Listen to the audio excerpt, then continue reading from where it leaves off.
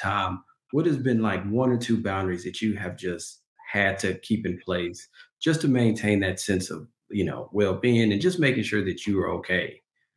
Well, I actually started therapy not with very recently, within the last couple of years. And boundaries are a brand new thing to me.